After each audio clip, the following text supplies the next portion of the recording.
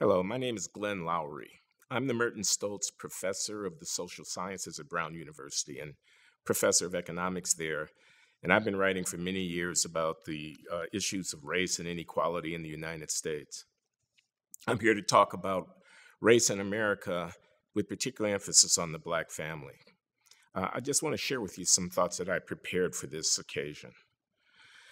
I want to talk about the fact of historical African American subordination. I want to say what it means for American citizenship, and I want to consider some possible solutions to this longstanding dilemma. The priority of social relations before economic transactions is my theme. But don't worry, I'll not be masquerading as a sociologist or a political theorist. Rather, I'm going to draw on my many years of study as an economist and a public intellectual to briefly make two observations and then draw some conclusions. One about the dynamics of human development and the other about the foundations of racial identity. I will bring this back to the theme of the Black family in conclusion. Now, why, I ask, the success of the civil rights movement notwithstanding, has the subordinate status of African Americans persisted in the 21st century? Clear thinking about this intractable problem requires one to distinguish the role played by discrimination against Black people from the role of counterproductive patterns of behavior that can be found within African American society. Now, I admit that this puts what is a very sensitive issue rather starkly. Many vocal advocates of racial equality refuse even to consider the possibility that problematic behavior could be an important factor contributing to the persisting disadvantage of Blacks. At the same time, some observers on the right of American politics insist that anti-Black discrimination is no longer an important determinant of unequal social outcomes. I've tried to chart a middle course, acknowledging anti-Black biases that should be remedied, but insisting on the imperative of addressing and reversing the behavior patterns preventing some Blacks from seizing newly opened opportunities. Among these behavior patterns are going to be the interactions between men and women within the context of family formation, childbearing, and child rearing. This is an explosive topic in American political culture. I can remember within my own lifetime when Daniel Patrick Moynihan's report was first issued in 1965, The Negro Family, the Case for National Action, he called it. He argued then, with 25% of Black children being born to a woman without a husband, that this problem was going to stand as a fundamental barrier to Black progress, and indeed, if it weren't somehow dealt with, might prevent the fruit of the civil rights movement's successes from being enjoyed fully by African Americans and by the country. He was pilloried for daring to raise the question as a white man. And since then, political discussion about this question has been stifled and truncated. People have been wary to raise the issues and to talk about these themes. They don't want to be accused of blaming the victim. They don't want to seem to be judgmental. They don't want to be imposing a moral calculus on the lives of people, especially of people who have been victimized by discrimination and who may be plagued by poverty. This, I think, is a mistake. What was 25% when Moynihan was calling his call to arms, was issuing his call to arms over a half century ago, is 70% now. The African American family, one could say, is in deep trouble. Again, there will be pushback. People will say, why do you judge family by a single norm? They will say it takes a village to raise a child. Why should we think in terms of patrimony, patriarchy, I should say, and in terms of the nuclear family as the only model? I don't want to waste my time with those arguments.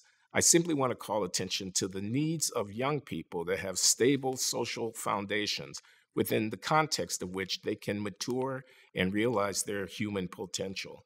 And I want to say that a mother and father raising children is a sounder foundation to that end than is a mother raising those children alone.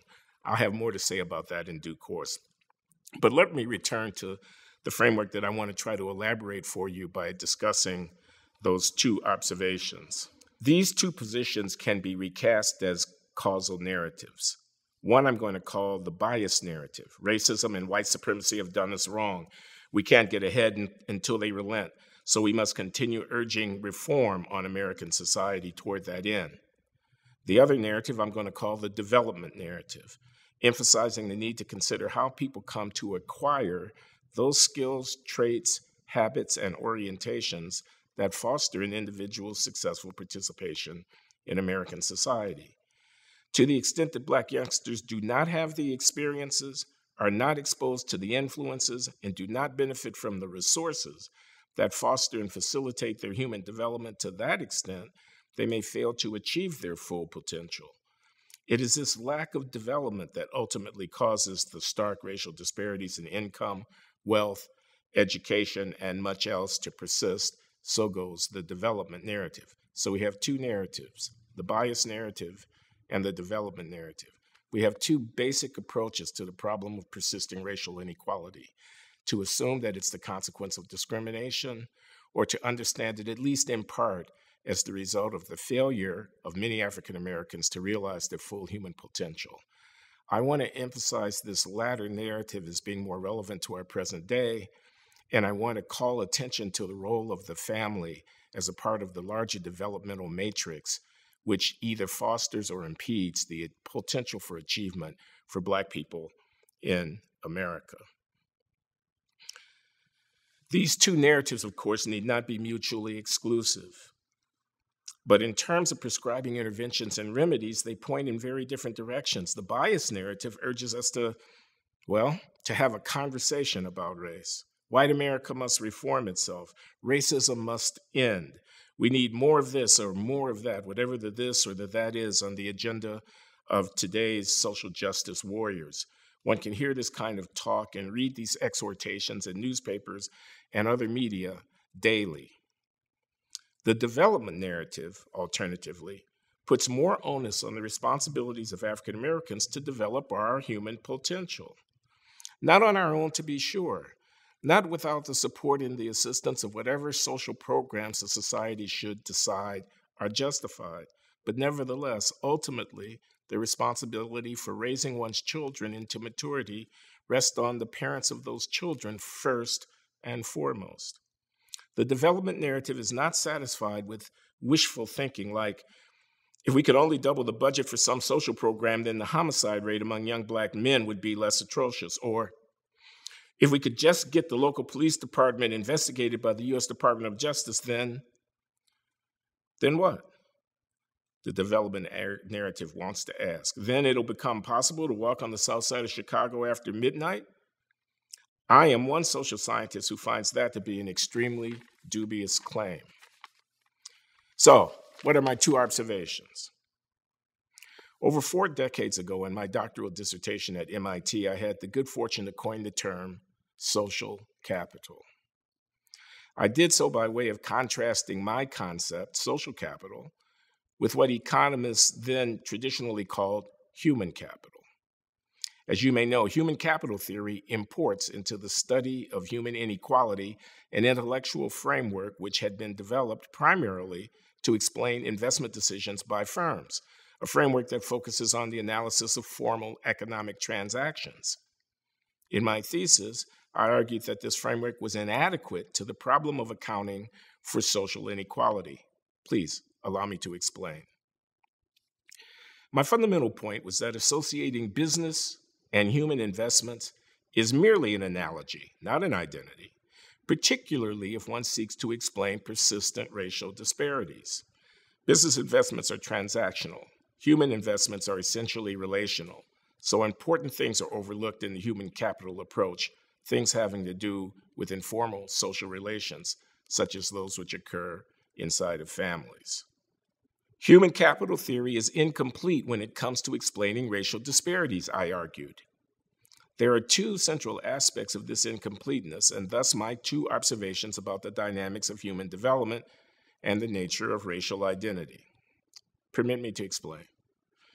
First, I stress that all human development is socially situated and mediated. That is, I argued that the development of human beings occurs inside of social institutions. It takes place as between people.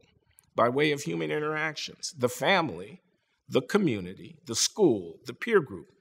These cultural institutions of human association are where development is achieved. Resources essential to human development.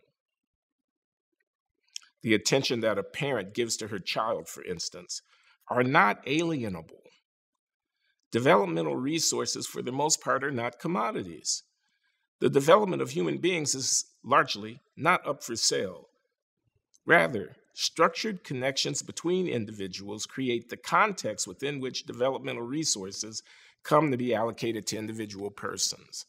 I ask you to forgive me. I speak like an economist. I talk about resources and I talk about allocations. I can't help myself. I am an economist. But bear with me because these categories are, I think, useful as a conceptual framework for talking about the problem of inequality, which is what I am intending to talk about here today. Opportunity travels along the synapses of social networks. The development of human beings is not the same as corporate investment, and so it need not be a good metaphor or a good analogy to reason as though this were so. People are not machines. Their productivities, that is to say, the behavioral and cognitive capacities bearing on their social and economic function, these things are not merely the result of a mechanical infusion of material resources. Redistributing money doesn't necessarily fix the problem when these things are in deficit. Rather, the capacities to develop human beings are the byproducts of social processes that are mediated by networks of human affiliation and connectivity. This was fundamentally important, I thought, and still think, for understanding persistent racial disparities in America, and that's why I coined the term social capital, in order to emphasize the difference between the benefits to human development that flow from social connectivity and those benefits that flow from monetary resources. That's the first point that I wanted to make all those years ago about the incompleteness of human capital theory. Now, my second observation was that what we are calling race in America is mainly a social and only indirectly a biological phenomenon. Mind you now, I'm talking about racial inequality in America and the Black family. So I'm talking about inequality and I'm talking about race. My first observation was an observation about inequality in human development because of the way that social networks either do or do not deliver the relations that are necessary in order for people to flourish and reach their potential. Now I want to talk about race. And in America, that is not only, but it is substantially in our history a matter of Black and white. And so as I go forward, I will talk about race in somewhat binary terms, which is not entirely descriptive of the complex demographic landscape that we inhabit here in the 21st century in the United States of America, but which should be a useful starting point for thinking about the problem of racial inequality and persisting Black disadvantage, which is the subject of this lecture. So my second observation was that what we're calling race in America is mainly a social and only indirectly a biological phenomenon. The persistence across generations of racial differentiation between large groups of people in an open society where individuals live in close proximity to one another provides irrefutable indirect evidence of a profound separation between the racially defined social networks of affiliation within that society. That was a somewhat complicated sentence, so let me try to put it more directly. There would be no races in the steady state of any dynamic social system unless, on a daily basis and in regard to their most intimate affairs, people paid very close attention to the boundaries that separate themselves from racially distinct others. Over time, that is, race, in inverted commas, would cease to exist unless people chose to act in a manner so as biologically to reproduce the variety of phenotypic expression that constitutes the subject of racial distinction. Again, a complex sentence packed with ideas that are important to the subject of our discussion here right now. I can't overemphasize the point I'm trying to make at this moment. What we're calling race is not something that is given in nature. Rather, it is a social product. It's an equilibrium outcome. It's something that we collectively within the society are making and remaking over time. It is, as we economists like to say, an endogenous outcome.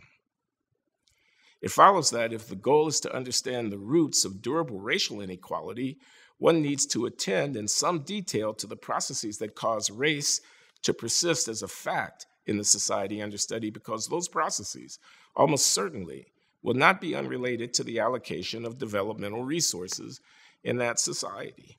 Again, I need to apologize for being an economist. I'm talking about the allocation of developmental resources. My first point was that depends on how people are located relative to each other within social networks. It depends upon relations. But I'm also talking about racial inequality. And my second observation is that depends on how people in that society behave in terms of their most intimate social relations with one another. Because without mating patterns that are largely within racial groups, the very fact of distinct races within the society would fade away and wither away over time. So those are the two observations that I want to make as a foundation for carrying forward my argument about the Black family. Here then is my second observation in a nutshell. The creation and reproduction of race as a social reality in any society rests on cultural conceptions about identity that are embraced by people, Blacks and whites alike, in that society. These are the convictions people affirm about who they are and about the legitimacy of conducting intimate relations with racially distinct others. And here I do not only mean sexual relations. My impulse to contrast human and social capital all those years ago was rooted in my conviction that beliefs of this kind ultimately determine the access that people enjoy to the informal resources required to develop their human potential. What I called social capital in 1976 was, on this view, a critical prerequisite for creating what economists typically refer to as human capital. This point, again, is crucial if we're to understand the persistence of racial inequality in America. But what you're going to ask yourselves, is this to do with the Black family? Well, perhaps that connection is becoming clear, because the Black family is the context within which African Americans are situated, especially in the earliest years of life, and where these dynamics of human development are playing out for better or for ill. Historically oppressed groups, time and again, have evolved notions of identity that cut against the grain of their society's mainstream. A culture can develop among them that inhibits talented youngsters from taking the actions needed to develop their talent. Now, given such a situation, I want to ask, do the kids in dysfunctional peer groups or from families that are poorly structured simply have the wrong utility functions, or do those communities simply have the wrong values? Now, I want to hold that it's a mistake to attribute the dysfunctional behavior of a historically oppressed group to their simply having the wrong preferences, when those preferences have emerged from a set of historical experiences that reflect the larger society's structures and activities. It's a mistake to simply blame the victim. On the other hand, it's also a mistake to ignore patterns of behavior within population groups that may inhibit their ability to take full advantage of the opportunities that are present in their society. You can make a mistake in blaming the victim, and you can make a mistake in looking away from the role that the victim, quote unquote, might play in his or her own bad situation. Another way of saying this is that social relations come before economic transactions. When ethnic communities and their local cultures are not integrated across boundaries of race in a society, then racial inequality can persist, notwithstanding the enactment and effective enforcement of laws against discrimination.